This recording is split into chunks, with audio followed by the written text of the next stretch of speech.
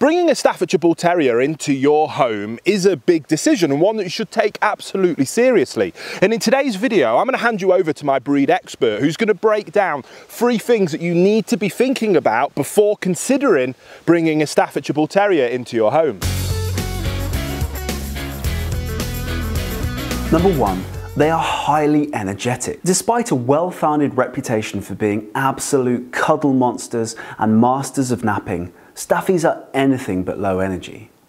Do not be fooled by their snoring at the end of a long day. They are ready to jump into action at the drop of a hat. Famed for their truly sensational periods of zoomies and their indomitable spirit of fun, these dogs are not for anyone who likes to sit down with some TV and snacks for a few hours after a long day out at work. They will need on average about 2 hours of quite intense exercise every single day as adults, adjusting of course for puppies and senior dogs, coupled with structured walks, training and ongoing socialisation, as well as ideally some kind of independent work to be getting on with. Whilst they have wonderful temperaments typically, they are still prone to frustration-based misbehaviour when their physical and cognitive needs have not been met. Not to mention their quite significant emotional and companionship needs. And so, if you want to bring one into your life, you will need to be prepared to dedicate a huge portion of your day to them every single day. Number 2. They have BSL-related bias against them. Despite not being a restricted breed in any way, Staffies are nevertheless victims of their beauty. Their muscular, if compact frames, and the jaws that are huge enough to plaster their enormous smiles onto come with downsides. They make Staffies difficult to distinguish from the banned Pit Bull and the American Bully, who is gaining an unfair reputation itself due to irresponsible ownership recently, and as such are tarred with the same brush.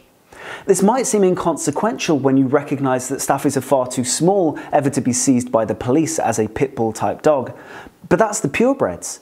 Any Staffy crossed with a larger breed instantly looks quite pitty-like and may be seized on these grounds alone. What's more, in 2018, Peter attempted, unsuccessfully thank goodness, to have Staffies added to the list of banned breeds, joining the Tosa, the Dogo, the Feeler and the Pitty.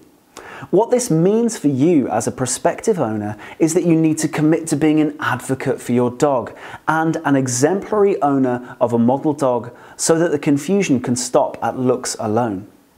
It is a responsibility that many are not thick-skinned enough to take on, so ask yourself if you can, especially when your own friends and family might have been indoctrinated by the stigma against your dog before you even bring it home. And number 3, they live long and prosper. The final thing to bear in mind is good news, probably. Staffies have a wonderfully long life expectancy of 12 to 16 years on average, with many reaching 20 and most retaining their spirit and some degree of fitness until their dying days. This is a treat for anyone who loves a Staffy, but it also presents the possibility of being a burden.